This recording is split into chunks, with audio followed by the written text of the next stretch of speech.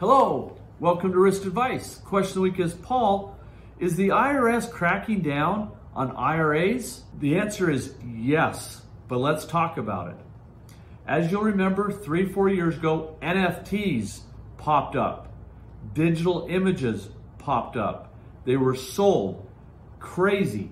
The Internal Revenue Service has come to the conclusion that the prevalence of NFTs, what are NFTs? Non-fungible tokens, have been owned and purchased in IRAs. That's not a good thing. The IRS in Notice 2023-27 has stated that the investment of NFTs that are associated with collectibles into an IRA is prohibited. That's not a good thing if you have an IRA and you have non-fungible tokens inside. The IRS, as a result of this policy, have notified unsuspecting IRA owners may be subject to sizable taxes and even potential penalties. Whenever a traditional IRA has a collectible asset in it, it can disqualify the value of that collectible and push that asset out of the IRA, subject it to a 10% penalty, and subject it to ordinary income,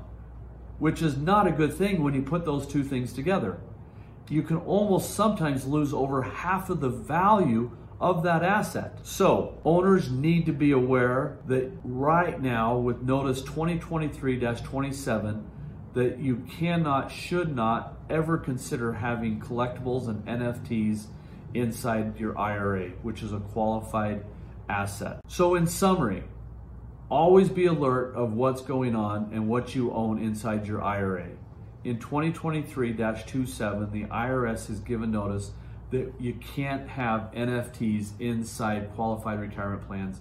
It will subject that asset to being fully taxable and paying a 10% penalty if you have that asset in it and you're not 59 and a half yet. Please remember to go to aristawealth.com to get other videos, tools, tips, and resources to help you live a life of significance.